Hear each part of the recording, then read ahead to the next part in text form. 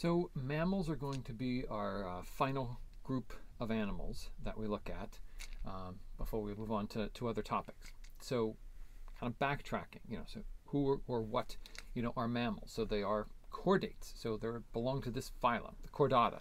They belong to the subphylum Vertebrata. Okay, so they have cranium and a vertebrae. Right? They have axial skeleton, the cranium and vertebrae, and they have an appendicular skeleton. They have a shoulder girdle and a pelvic girdle, same as lizards and reptiles, and similar in many ways to the amphibians, as well. They share a lot of the same features. So now we continue to move on. Vertebrates are going to be amniotes, which is what we looked at last with birds and reptiles. They are amniotes and they lay eggs. Now, mammals can lay eggs, so we do have a group called monotremes.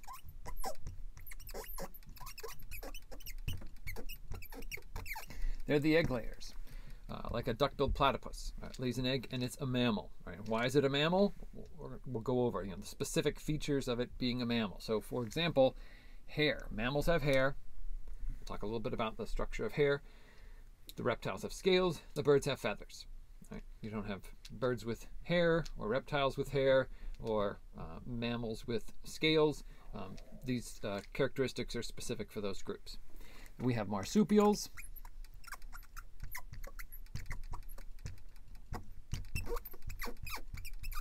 Who have a pouch.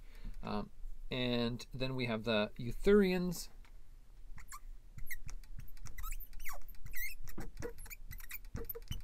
Who are placental.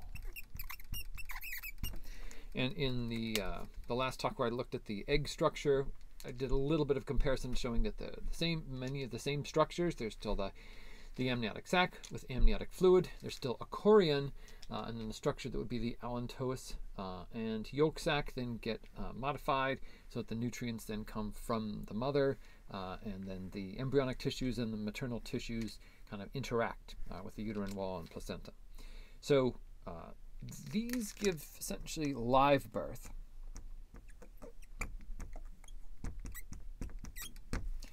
From the mother versus the egg layer. So they're a little more, like I said, more rare in the group, but they're still in the group. So we can't say all mammals have live birth because some don't, but the majority do. So you might see that somewhere.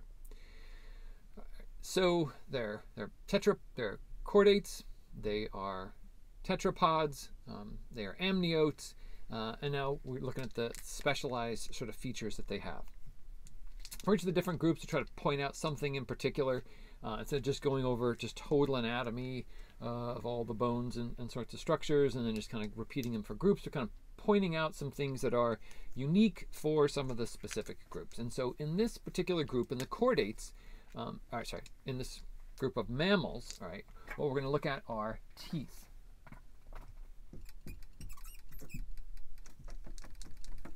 Teeth and feeding strategy. Because typically the tooth structure of a mammal really indicates what its primary diet is and or should be, and that's what they're adapted for. Now all mammals have certain groups of teeth. Now some of them might lose one of these groups, but they have incisors, canines, premolars, and molars. So typically the incisors are up front here. We have incisors here in this group, but they're just in the lower jaw. We don't have any upper incisors. And there are incisors here. These are the front teeth. Usually they are for more pulling on tissue. So in herbivores,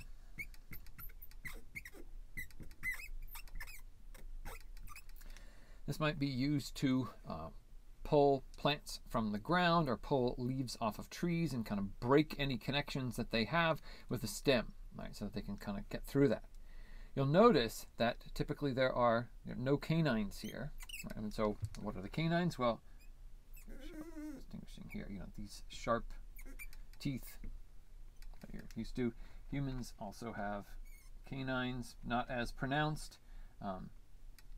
So primates generally do have canines.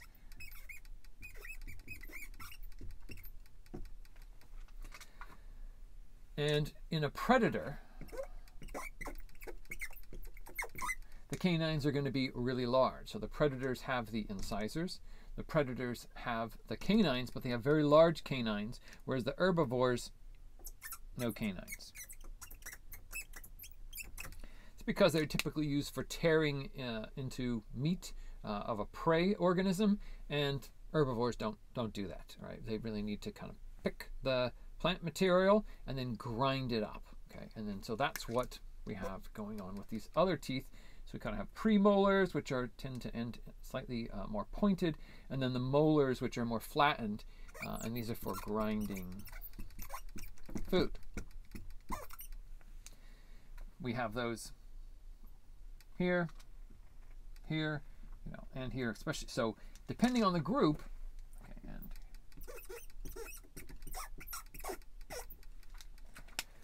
you're going to see different.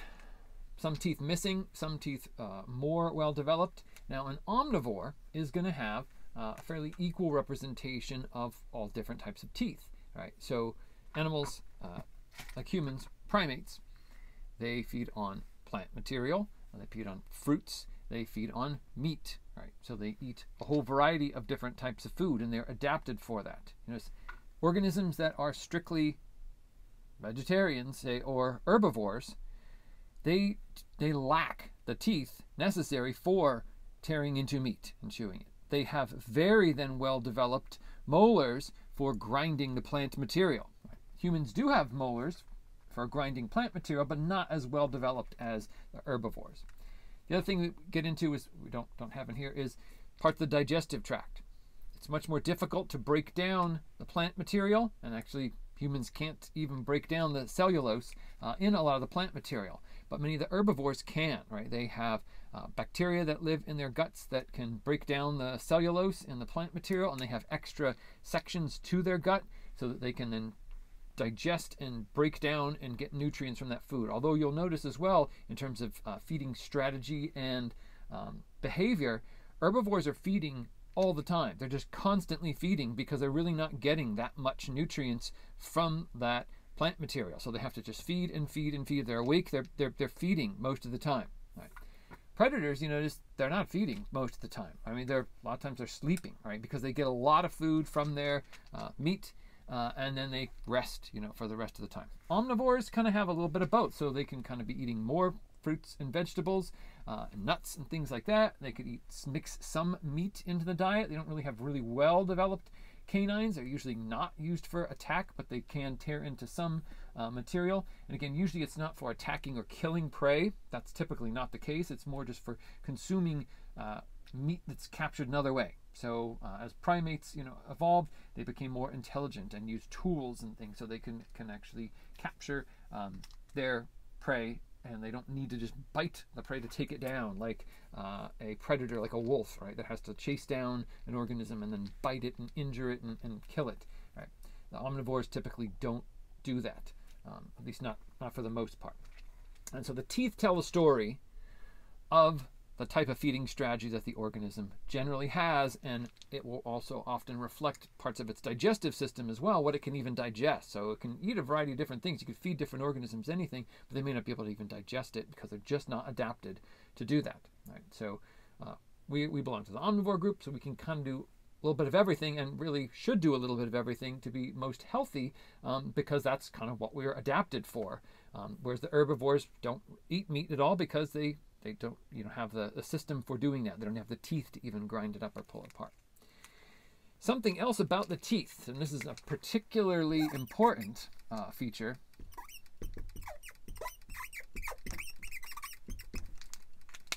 My marker went up there. So I'll re-highlight this. Although I don't know if that's look much better.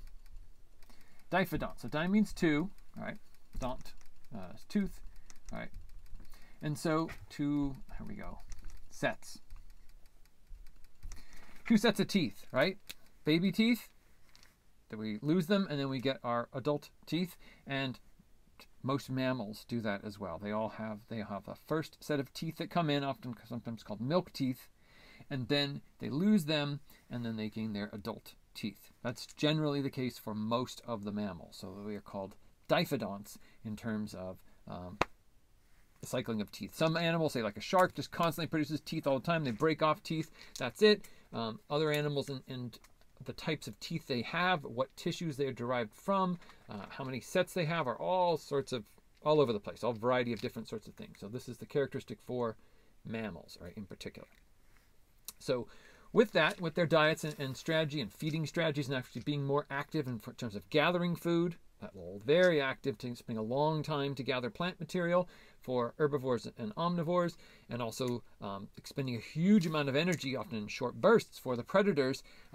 They're warm-blooded, right, animals, right? So they have a lot of metabolism running all the time, so that they can be very, very, very active. Right? So we're not going to go into the physiology of that, but kind of know these are all warm-blooded animals. I'll talk about the skull, skip over the hair for a second, because we brought the skulls up before. So if you remember when we talked about the other group again, we had anapsid skulls, which are the turtles, testudines, the tortoises and turtles, and they have no openings besides their orbits, right, or their eyes. The reptiles and birds, right, were diapsids, and they had these 2 additional openings. And then we have the synapsids, which are the mammals. Okay, so mammals, all mammals are synapsids, so the skull type. So that's a unique feature. So mammals are going to have a synapsid skull type with teeth set in their jaws. Now they're going to have 2 sets of teeth, and then they can have unique variations to the teeth, usually either all or some variation of these particular types of teeth, depending on the feeding strategy. And they're warm-blooded, and then they're going to have hair. So now we're going to talk a little bit about the skin, and the hair and some of the glands. So talk about the mammary glands after this. So this is sort of dermis. Here, this would be the epidermis. This is a hair follicle. Right. Here we have a bulb, right, which is there where we call it the root. The hair, which is down in the dermis. Okay. We also have muscle attached then typically to this shaft here, so that the muscle can contract and the hair can move. So the hairs start off down deeper in the dermis and then grow out through the epidermis. Typically they're also associated with, which I'll use some other color here. I'll just draw this blob. It doesn't really look that different. Certain oil glands are often associated with this, so the sebum is secreted along the hair shaft. And in addition to that, we usually have a variety of cells, which you can't really see on here because they're cells, but they're called melanocytes.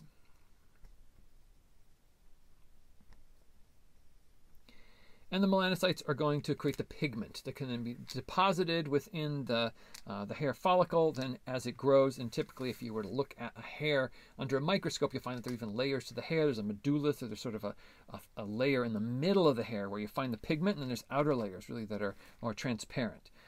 And you could, if you look at different hairs of different animals under a microscope, they're going to look incredibly different than one another. So if you look at a cat's hair versus a horse hair versus a human hair, incredibly different. They actually look like they have scales on the outside of the hair, and some look incredibly pronounced, and some are not. So it's not just sort of the smooth little thing that you typically think that you have there.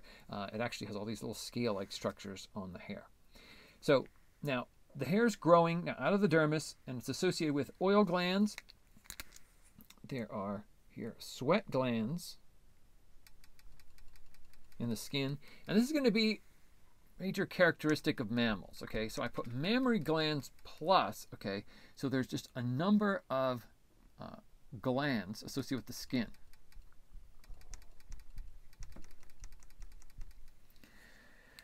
So they're usually we're not going to go in, you don't have to worry about this for our particular class. So eccrine and apocrine glands, different types of glands that secrete different types of material. So there's more the sweat glands, and then there are the glands that, say, produce different types of oils, and the milk, right? So the mammary gland is really one of these types of glands. It really falls into the same family of glands, say, as the sweat glands, which is a different type of gland. And this is going to be, obviously, it's where the name of the group comes from, and it's a unique characteristic of all the mammals. So all the mammals, whether they're monotremes or the placental mammals, produce milk. They have mammary glands, and the young feed on that milk from the mother. That is an essential part. So whether you're a giraffe, or you're a hippopotamus, or a gorilla, or a little tree shrew, or a whale, right? All mammals, okay, because they all have hair of some sort. Now, some have very long hair. There's different types of hair, which can kind of beyond our class. There's so much material, really to cover here. There's typically guard hair that can be on the outside of an animal, and then there's insulation hair. So there's hair like closer to the body that provides warmth of insulation, and then guard hair that can cover the body. Oils can be then secreted from these glands on top of those, and it can actually waterproof many of the mammals. So like a beaver that swims in the water, same thing like the birds who swim, preen, put oil on their feathers to waterproof them. Mammals can also do that as well, especially the mammals associated with water. So they can actually trap then a little layer of air in that insulating hair, the same way the downy feathers sort of do that for birds. So there's a lot of parallels in that. And there's some mammals like us that then lose most of the hair and still have a lot of it in different places, but majority of it is restricted on different areas of the body. In terms of how much it actually grows. But the mammary glands are sort of the unique feature of the group. So that is sort of very important, and that's why I'm bringing it up here, is because it's related to these skin glands. If we were to study that in more detail, and you might study that more in probably just an anatomy class or human anatomy class, and that would be true for all mammals, not just humans. So when you would study those characteristics and features. We're not going to really go into it with the skull, but they have all mammals, we're mammals too, have middle ear bones. There's 3 particular middle ear bones that we find in the mammals. We also find a 4-chambered heart. Now, that's not particularly unique.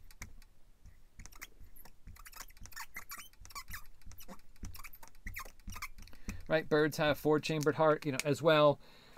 Most of the reptiles only have a 3-chambered heart. Some of the other chordates and vertebrates only have, say, a 2-chambered heart. So there's different types of arrangements there, but all the mammals typically have the 4-chambered heart. Trying to think what else to really get into with the mammals. I don't know if I have anything else specific that I need to say here. I think I've covered the majority of the main things. So there's a lot more to it. So mammals, like I said, are broken into these groups based on reproductive strategies. Mammals can be broken into different groups based on their feeding strategies and their ecological role. So as herbivores and predators and omnivores and a variety of others. Mammals' nervous systems also have a wide variety of development, from being fairly simplistic in some of them to being incredibly complex, in others. So that has to do with brain development and the nerves and the conduction of impulses as well, which again is a topic you would get into more in just a human anatomy physiology, but in a comparative vertebrate anatomy or comparative mammalian course, you would really see that there's quite a lot of differences in between them and how they kind of control the muscles. That's kind of quick. I hope we covered everything, I think, with this. And so that's going to be the last group of the animals we go into. And the next step is what we'll start to look at is just populations of animals. So we'll shift into an ecology section and look at population ecology and community ecology, different organisms interacting with each other, and then ecosystems, and then biomes to kind of expand, out from smaller groups to the whole planet. And that's going to be the last material we have in our course.